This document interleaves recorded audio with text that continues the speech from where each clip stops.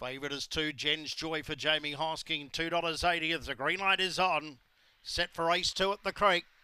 They're ready. Racing, Jen's Joy began only fairly out wide. Kenya Shelley won the start. Down the outside, Hot Tyson.